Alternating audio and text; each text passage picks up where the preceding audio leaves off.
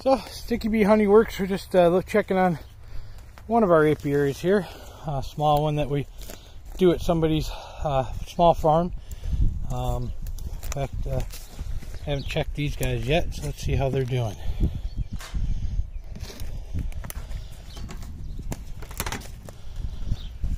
As you can see, they're drinking water, a little bit of syrup. That hive was, these are actually starter bees. These are all Saskatraz. 3 weeks ago. Yeah, 3 weeks in. We actually just had this one open. This one we did a little bit different on. And here we have Last year's honey.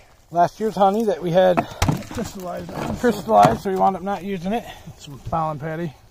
So we gave them pollen patty. We gave them some good honey to eat, and they're loving that. If you can see, they almost had this glued down just earlier. That one only went on earlier today. So.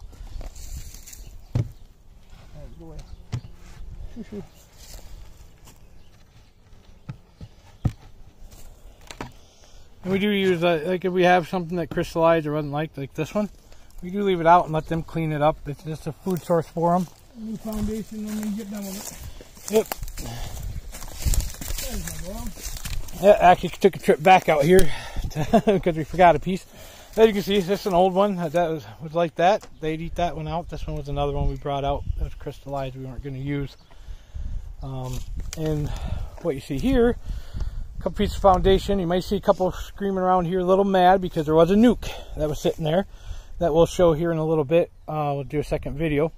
We're going to actually move that nuke to a box at a new apiary. After they clean up this gear, we're going to take this stuff out of here and re-wax coat it and reuse it. So, all right, and the next video will be us placing the other ones and trying not to get stung.